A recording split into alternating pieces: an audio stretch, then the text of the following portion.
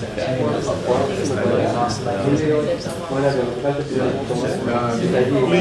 may I have your attention for Jan Nijtmans? He is going to tell us about fossil source control management and SQLite 3. Please. Thank you, welcome you all. First I will tell a little bit about myself, how I come here, what I'm doing here. Well, I'm invited by Bas. I guess it was to Richard Hip to tell about something, about an open source project that I think is quite successfully gaining acceptance in the world. I work at ICT Automatisering. We have offices in Netherlands, in Belgium. Oh, do I have a colleague here? Or what? I don't know. But work for big companies, mainly in the industry, like Philips, ASML, also Siemens or car factories, all kinds of more like technical software. I personally use Fossil in that small synchronization things in-house. Not that much, it's not widespread in my company, but I would like to spread it more, simply because I like it. What I'll talk about is upscaling Fossil. Fossil started as a small project. I will tell about the history a little bit more. And but now, well, I'm seeing that more and more people are starting to use it, and then it's showing its weaknesses. Well, those weaknesses, how they are addressed, how it's functioning now, I will tell something about it. First, I don't see anything here.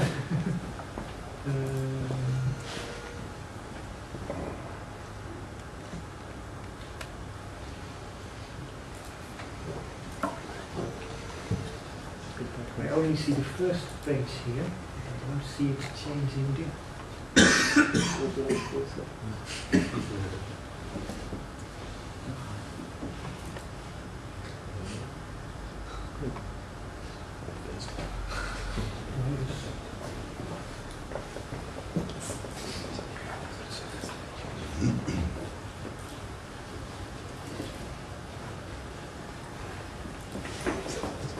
Well, I guess I have to do it this way then.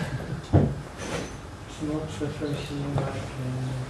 Is that a busy cursor over the presentation? There's a window that says recovered down there. Perhaps the presentation is hanging. See a busy cursor. Ah, okay. Yes, there it is. Okay, thank you.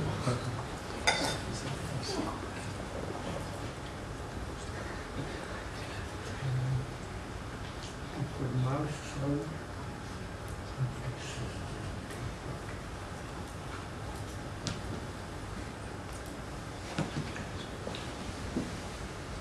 Okay. I start telling a little bit about software configuration management, version control in general. I assume you all are using version control, subversion, Git. What kind of things are used here? Who uses Git? Oh, then I have to be careful with what I say. Something else? Mercurial? Mercurius. Okay, so no one uses CVS subversion anymore?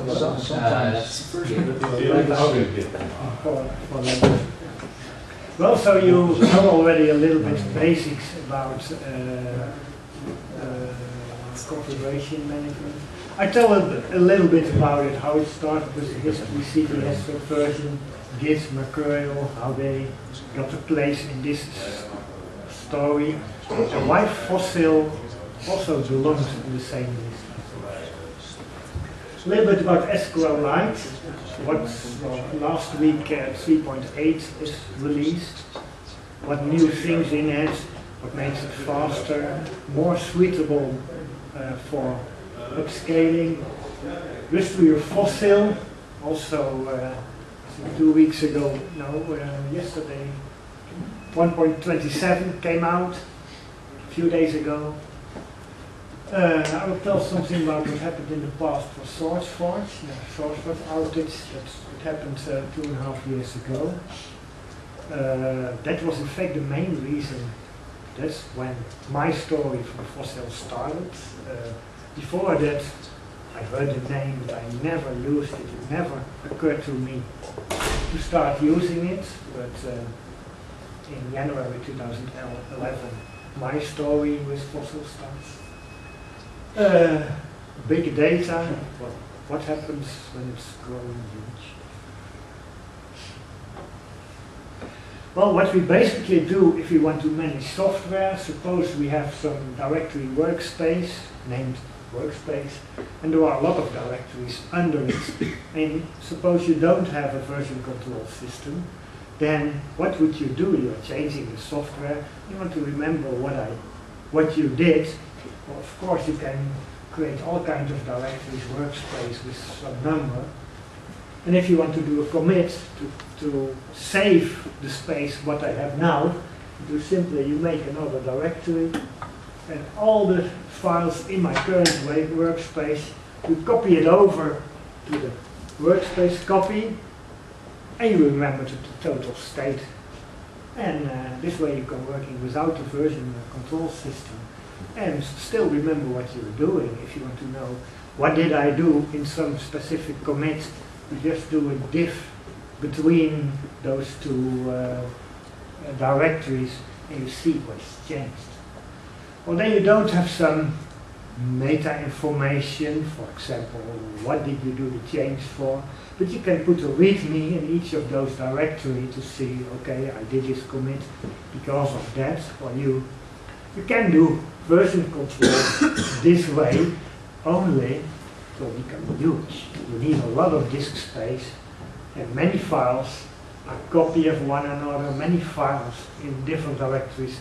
They only differ a very little bit from each other. You edited one little line in one file, well, then you have in two directories, the two complete files, with only a little difference.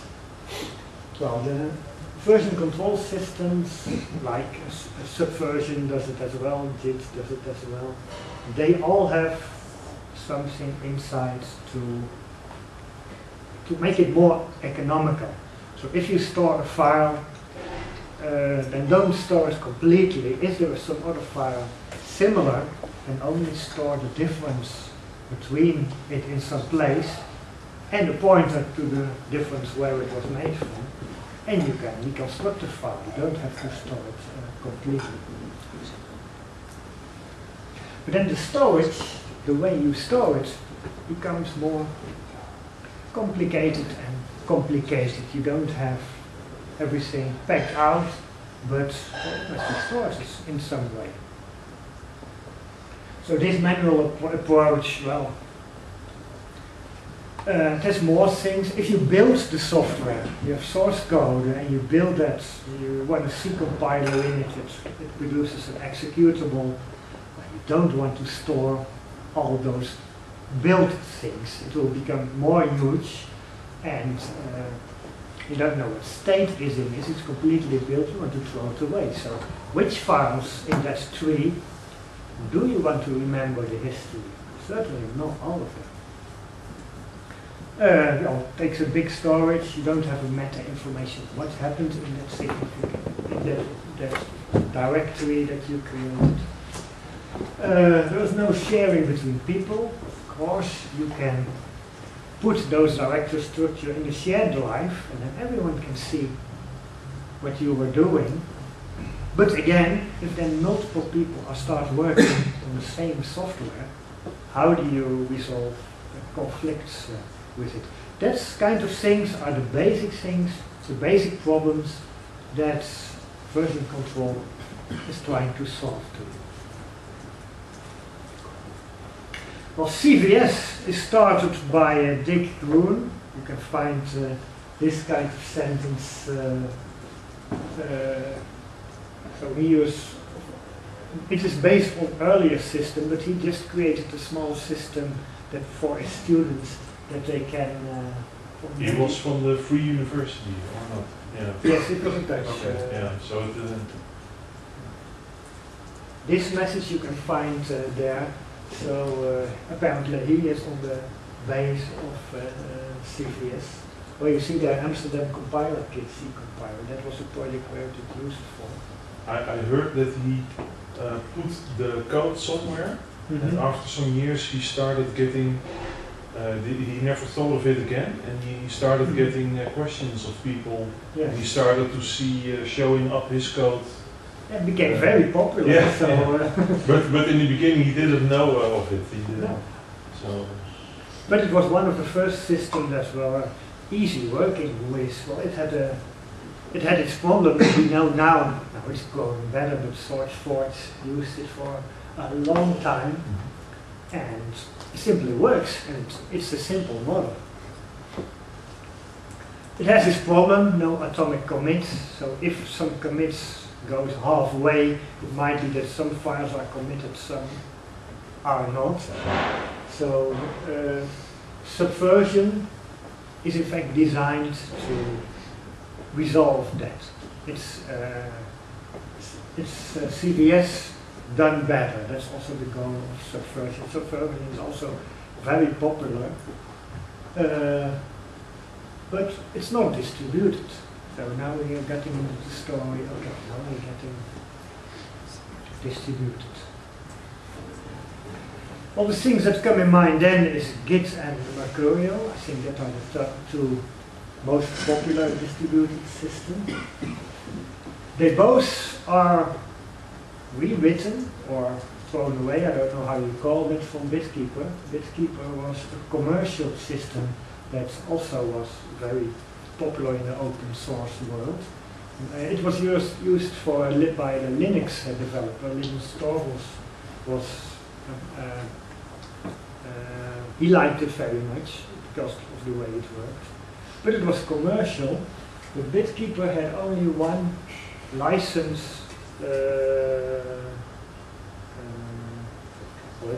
That was good. An open source project could use it for free if they fulfilled some conditions. And one of those conditions was that it was forbidden to reverse engineer anything that was related to version control. So that was a big problem, and that was also why two different people, Linus Torvalds and Matt Meckel, independently from each other, started, we don't want it. And the day they started to build a version control system, at that moment they violated the Bitkeeper license, so we couldn't use it anymore. Actually, if I may Yes. add to that, I think the problem was that Andrew Tridgell, who I think is the original rsync developer, or maybe one of the Samba guys, he started reverse engineering the Bitkeeper protocol, and then Bitkeeper had to retract the license for the Linux project. And so Linux worked, I think, without version control at all for a few weeks or a few months. And Linus and Matt started at the same time, roughly, to build their version control systems, but that was after Bitkeeper license was retracted because Tridgell started reverse engineering the protocol. Yes, I don't know exactly this. Thank you.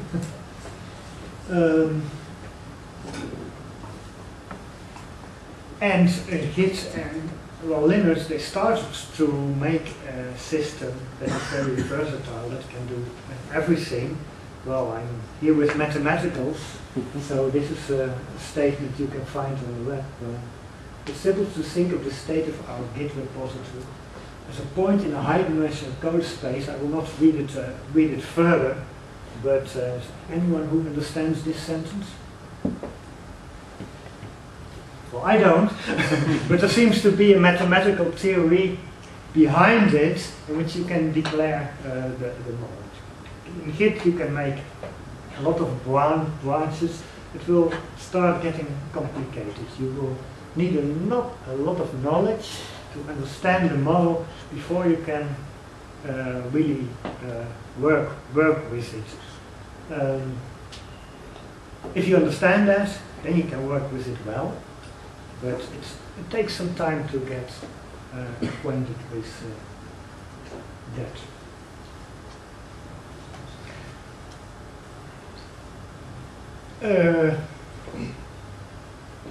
So another thing that's a problem, if you use distributed version control but don't synchronize that much. So this is a mail from Linus Torvalds 1 week ago, then his hard disk crashed. And the whole day he didn't sync. So all his work from that day was lost. This is his message.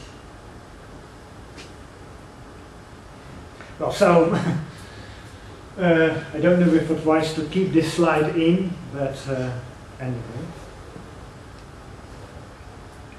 This is a thing that's a problem with Git, that it has a complicated model. You have to be careful what you push and what you pull, and if you don't do that, you can lose work. It's, for the average person, a little bit too difficult to use it.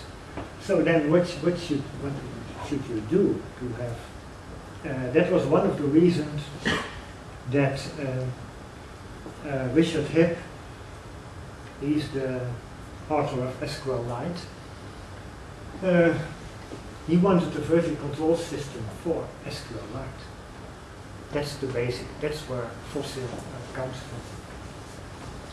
So let's talk a little bit about SQLite. SQLite, well, is SQL database. How many of you know SQL or do something with SQL something? Oh, that's more than I expected. Because SQL is normally for different things. You don't use it to use for small data. For example, if you write a simple program like this message, and you have to create a cache which stores the message, then every message is just a text string. You might store a date, but I don't know what the cache is implemented with. Does it use SQLite, or does it use maybe some files in a directory, or in Java some property files, or some XML files, or I don't know. But normally for programmers do that. A simple text file, XML property files to store simple things in. Well, what Richard Hipp wanted was the original idea was a database for TickleTK. How many know TickleTK? A few persons. Okay, it was a scripting language that's still used by surprisingly many people, but it's hidden under the surface of using it at the backend in a lot of places, but not many people really know that it's there, but it's doing its job. Richard Hipp was one of the members of the Tickle Core team. I'm also a member of the Tickle Core team. Well, it's not a presentation about TickleTK, so I will not go deeper in that. But it's but that was the basic idea, to build a little database, a small database, therefore SQLite engine for TickleTK. Well, the history days, I don't know much about the details in that early history. What I know is that in the 26th of August 3.8 came out. And that has the next generation query plan. That's the main feature of that. If you have a database, you want to search information in it, then SQL allows you to describe the information you want to search for. SQL doesn't need to describe you in what order you search. Do you start in the beginning or at the end? Or if you start to search in two different columns, you want to search something, which of the columns you start searching first. So normally an SQL database has a query planner that looks at the query and sees, okay, this is the query, this is the information I get. How should I get it? And what earlier SQL versions did was look at the elements of the query one at a time. So to see, okay, I want something from this column and from this column. Which one should I look first? And then it has some measurements, or it can analyze the data. But then it makes a decision, okay, I should use that one first. Then there are more columns to search for. Which of them I will search first then? So it makes one decision, then takes it and goes on.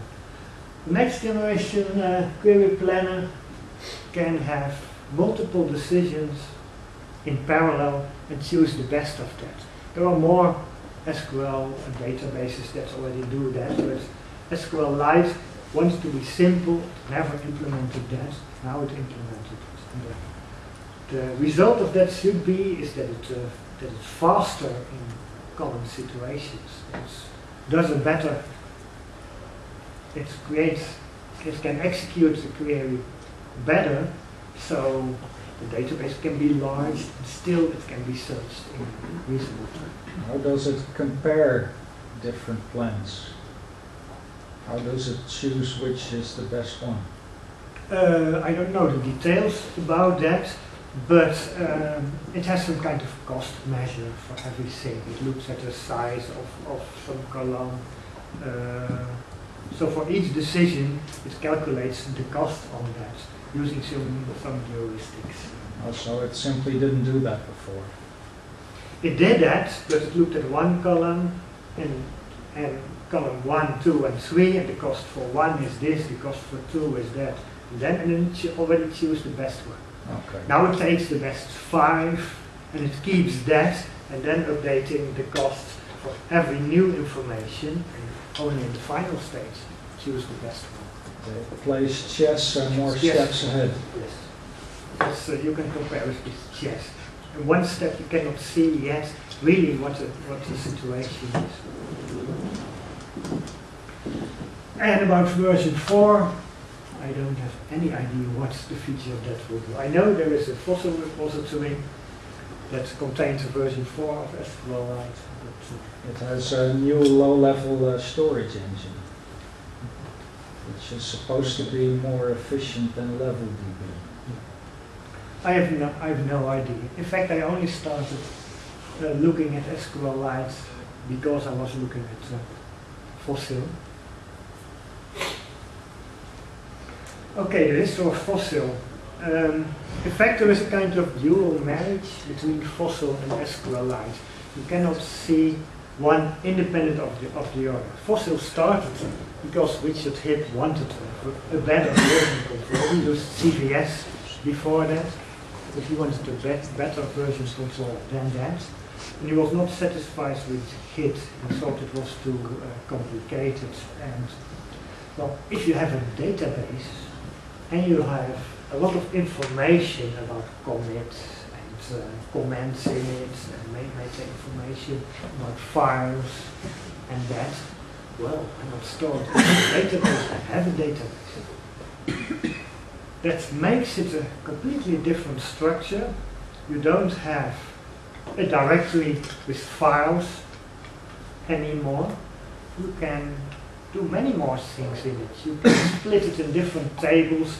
One table that remembers which file names were used, another table which tags are put in some commit, another table that has the links, one commit. Which other commit did it come from?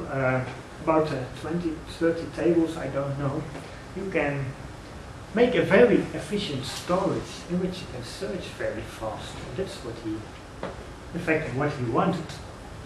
And all kinds of tricks that other version controls uses. If you store a file and don't store it as is, maybe only for the first commit, but you can compress it with zlib, and or if there is already another file from a previous commit that's very similar, you can make a diff on it and store that one instead.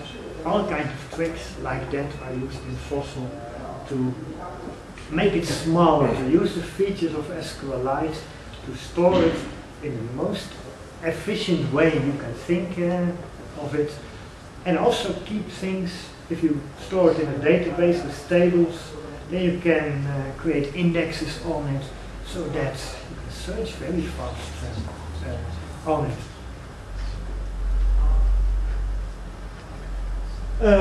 In 2010, the end of 2010, then there was a German boy, Gerd Sonnenberger. He gave a presentation 2 years ago. He said, well, that's nice, we can start using Fossil. And he used it on NetBSD to store that one. And he noticed, well, it's becoming slow. If I do a commit, it takes about 10 minutes before it's doing something useful. It's not useful at all. The first release was a long time ago. So The first release was a long time ago, 2003 years. That's why it's called There's a small bug in it's a small bug in the presentation. You have to decode it. 10,010. Oh, okay. Yes, okay, thank you. Yeah. Moment.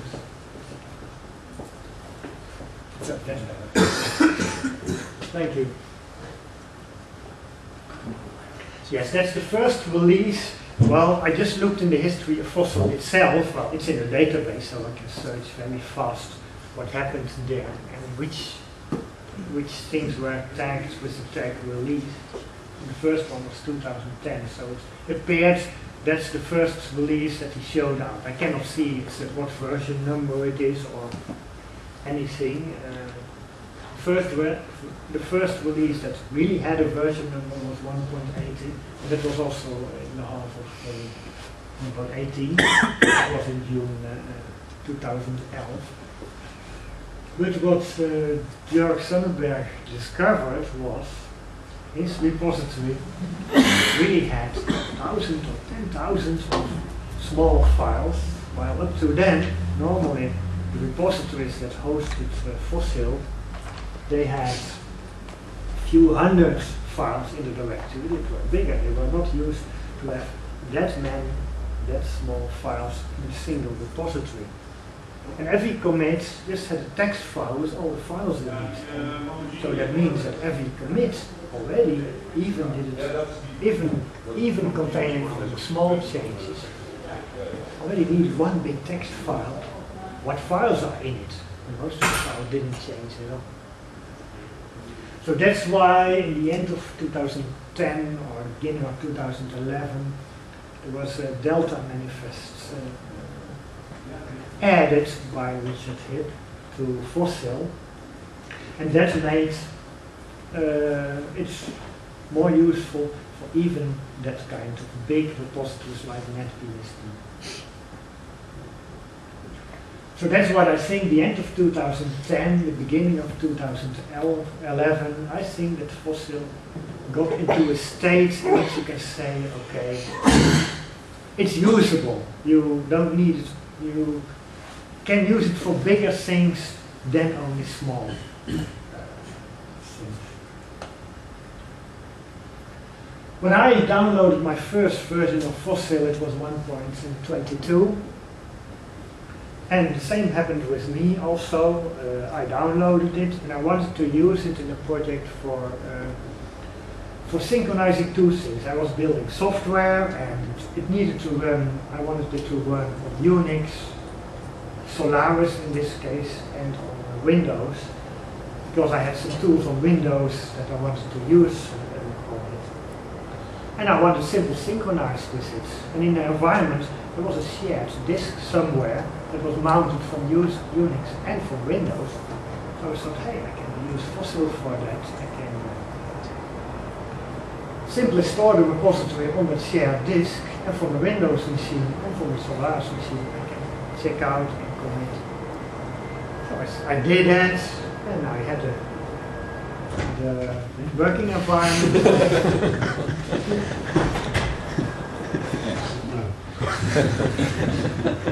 Sorry, ja. Als je de deur dicht doet, sta je gewoon op. Ja, ik dacht het wel even, maar ja. Zijn er gedaan? So that's what I thought. Okay, let's commit my first repository. And what I did was I got a panic, and I couldn't get the commit to work. What was the reason? The environment that I had some links in it. It was a Unix environment, so Solaris environment. It had links in it, and the links didn't point to anything. There were unresolved links in it. And Fossil, when trying to commit it, it says, okay, what files do I have in that directory? Found one and tries to open it. I cannot open it. Logically, the file doesn't exist. It's only a link pointing to nothing. That was a panic. The commit was rolled back and nothing I could do. So that's when I started to look into the Fossil code. Okay, where is that panic? Let's see if I can change it to a warning if it goes on there. Well, I found the place, I changed it into a warning, and it worked. So that was my first experience with the code of Fossil. So I looked in the website, okay, let's report this. I reported it to Fossil, to Richard Hipp. And 1 month later, it was adapted, it was in official code. I started with this more, discovering more problems. I reported them all. And finally, Richard got tired of me, I think, because he gave me commit rights that I could do the things separately in a branch. And that's, I think, the way gaining access to an open source project, just starting to submit patches and things, getting more acquainted with this until the people trust you and see, hey, he can write some good code, so let's accept it. One thing I later did is better Unicode UTF-8. The main developers normally work on Unix, but on Windows, so I happen to use Windows together with this problem sometimes, you saw that. But the Windows API, Windows normally uses Unicode API so that you don't have to worry about Windows code page and correctness. Just use UTF-8 or Unicode everywhere. That's a thing I built in Fossil, that now on Windows you don't have to worry anymore if there are strange characters inside your commit message or anything. That was also a problem in past versions of Fossil. Version 1.27, well, it came out last week. One thing I did in that is Sequence 64 support. There were still some errors with large pointers in it. Well, this is the first. So this version you can download it on Sequence 64. Sequence 64. Configure, make, and it works. So early versions, don't try that. It will get problems. Is that one of the things you contributed? Yes. Because you use Sigma a lot on. Yes, and when Sigma 6, not on Solaris, no, but I use it because I want a Unix environment on my Windows machine as well as Windows. One of the easiest. I think Sequence 64 came out a half year ago, and in the beginning it has problems. You cannot, there is an SQLite 3.7 for it, but it was already hacked from the original version to make it a little bit workable. Well, with 3.8.1, it's not released yet, but the Fossil version already contains the data of 3.8.1. But the problems, as far as I know, and I'm using it, for me it works without problems. Sure, people will find new things in it, but the ones I found, they are solved. Well, a little bit into the future, one problem in Fossil is that it doesn't have good integration with other things. It's one executable, Fossil.exe or simply Fossil, depends on the platform. And you can run it, and That's it. So it's very easy to install, just download it, put it in your path somewhere, and you can run it. But now there are two things going on. One thing started by Stefan Biel, a German, he lives in Germany, in München. He started libfossil, so to take out things, design a C API in which you can call this, so you can integrate the fossil functionality into your own program, so you can create a GUI for it or anything you like. Another one is FosClips. I started that to make an integration for Eclipse. Well, that's what people want. As long as there is no Eclipse integration, then I don't think people will. It will become really popular. That's a must-have, I think. So I started to design on that a little bit. There is already, yes? Is there a time plan for libfossil? No, there isn't. In what state is it? Very early. So only 3-4 months ago that it started. I cannot run it even on Sigma64. I tried it. But still has. Does it go into the releases now, or No. is it really No, very? it's completely separate. It's a branch. It's completely separate. The only thing is that the license is exactly the same as Fossil, so we can use a lot of. It's a new implementation. It's a new implementation, but there is already an implementation of many functionality in Fossil, and that's just copied out and made safer. Okay. That kind of thing, but it's totally separate project. I think quite interesting.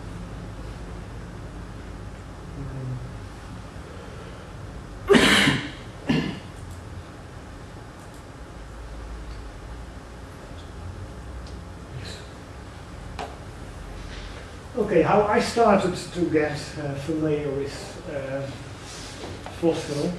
It was the short-fit attack that happened on January 26. I don't know if anyone of you remember that. Yes, you remember that? Our syllable operating system project is on it. It's not the only one I remember. Yes, well, Tickle TK was one of the projects that was also no, it was not damaged. Everything was restored, but for a long time we couldn't work because of this attack. SourceForge shut down all CVS accounts, and no one could work anymore for a few days, 3-4 days. How much it was? Yeah, something like that. Maybe a week, not more than that, until everything was restored. The big problem was that you couldn't be sure that your data was restored. It was restored, but we don't know for sure. Yes. But that was the reason that the Tickle TK community started to think, well, it's not good that we depend on that. And, well, so we should do something else. Well, because Richard Hibb was one of the initial members of the Tickle core team. Of course, he was consulted as well, and he said, well, okay, start using Fossil. So he donated some server, and when this happened, then some people got together and think, okay, this is the time to have something new. It's good to test Fossil in some bigger environment. Let's switch over to Fossil. So a number of people did that. They started writing scripts to do all the conversion from SourceForge, from CVS. It already was a lot, but of course every project they find difficulties that it doesn't work for their structure, so it was a lot of hard work. But it worked, and all the CVS data from SourceForge was converted to a Fossil repository and put online, and that's when I started to use it. Now let's look at some repositories that are online now using Fossil. Well, of course, Fossil itself, at this moment there are a total of 5,911 commits done until let's say this state. It's not completely honest because when Richard Hipp started designing the fossil, he started on CVS, but when it became milestone 1, it became usable, then he just put the current working space in fossil itself, he committed it, and started working from there. So all the history before that in CVS is gone, he didn't need it, it was not in a state, I think, that he wanted other people to see. So those commits, at the first commit, fossil was already usable. You could do some commits and some things in it. So that's a little bit more than 6 years ago that milestone 1 of fossil happened. Well, when it got a little bit more stable, then we started with SQLite to convert that from CVS to a fossil repository. That's why SQLite, the repository starts when fossil didn't even exist. It's just because it was converted from CVS. And there are about almost 12,000 commits with it. And now the size is about 60 megabytes. So you can imagine that the whole history of 13 years, all the files that were ever committed, all the meta information, all the comments that he put in when he committed it, fixed on 60 megabytes. Well, that's nothing how many of those repositories you can hold on your memory stick. You can take it in your pocket and 60 megabytes. A fossil, under 14 megabytes. So when Tickle and TK started converting to fossil, Richard knew that it's bigger than what I'm doing because they already exist for 14 years. Well, they exist longer, but 14 years ago, then that work was put into CVS. And in January 2011, when the source code outage was, then those two repositories were converted from CVS to fossil. And the result is that Tickle is 188 megabytes. Also, not big, I would say. And it contains the total history of 15 years. The total project information as hosted in fossil and as hosted in SourceForge. So, number of tickets in Tickle there are at this moment 6,751 tickets. So fossil is also an issue tracker. It's a wiki. It has a lot more information than only a version control. Everything is stored in the database and connected with it. So the function of CVS track, or I don't know if Git has something like that. Yeah. They say it's GitHub in a box, don't they? Yes, it is. It looks like it. I mean, the two repositories from George Schoenberger, they are below. And you can see they are quite a bit bigger, well, about more than 1 million commits in NetBSD source, more than 2 million commits in NetBSD. The number of files is also quite big, so that's really huge. And still the results of repositories, 2 gigabytes, a little bit more than 9 gigabytes. It's still manageable, it's getting huge, but I think that it shows that, well, SQLite, I wouldn't call it light anymore, it's still called light, but if SQLite can manage such huge database and still workable with it, then I think that's quite good. I think we're almost at the final, yes, it was a final sheet already. Any questions? Yes. I'm actually wondering what's the big advantage? Why should we use fossil instead of, well, something else? Well, how much time did it take you to get knowledge with Git, for example? Yeah, it's a good example. Now, I can show you something. Suppose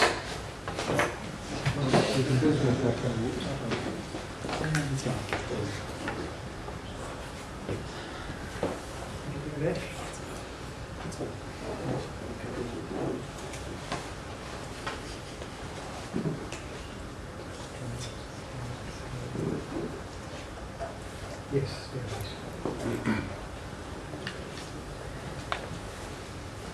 Suppose I have a workspace. And I want to create a project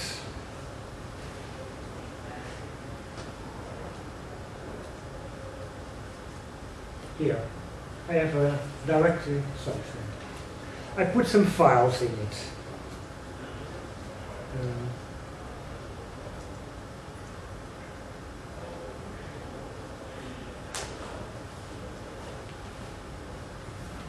And then I think, okay, I want to start using Fossil. I want to create a database which stores this. How do I create a database? Fossil, new, something, Fossil.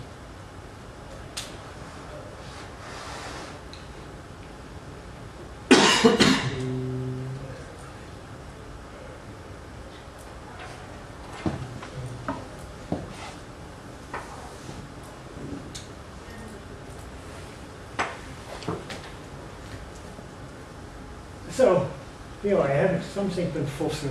That's my database. I can use it to commit things in it. Okay, now I want to commit abc.text in it. And then I do Fossil open something in Fossil. Okay, now I've opened the database and connected with the current directory. Fossil add abc.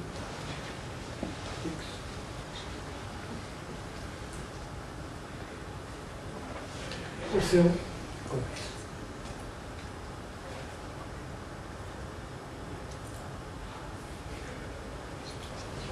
That doesn't work very well. That's the reason, because I use Notepad as an editor, but it has some problem with the screens. So I do it like this. And normally it opens the browser, but well, Sigwin with Windows. It has a new commit. Now I have committed it. There's all this. There's a few commits that I can start working. Now, what do I really have? I can type Fossil UI, and then my Firefox opens here.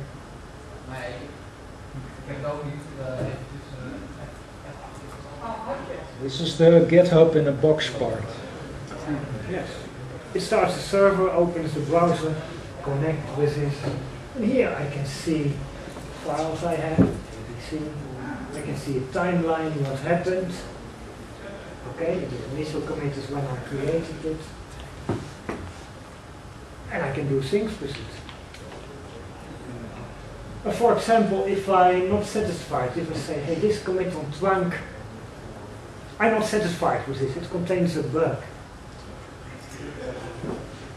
So let's edit it. I want to the start of a new branch. Mistake. It was a mistake. Preview. And the command is not so useful. This.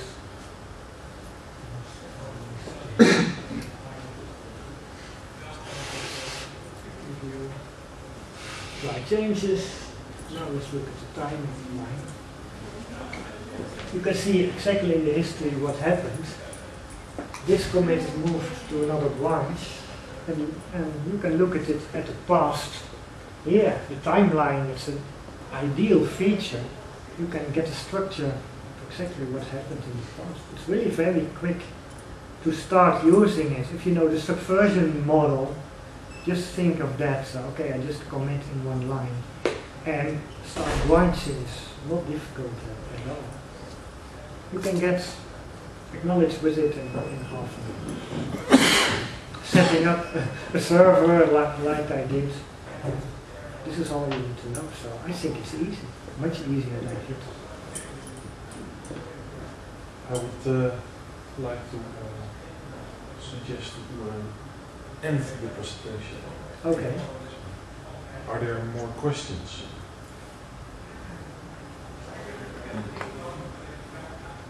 So, then Jan Nijtmans, thank you for giving the presentation. You're welcome. Please give him an applause. I'm sorry for being so abrupt, but That's okay. well, we will have some hapjes en drankjes. Food. Yeah, but the point is, we will go right on with the presentation about Tor, the onion router. So please get some food and come back. And I know it's not polite to eat and watch presentations, but we simply don't have time to have a break. So.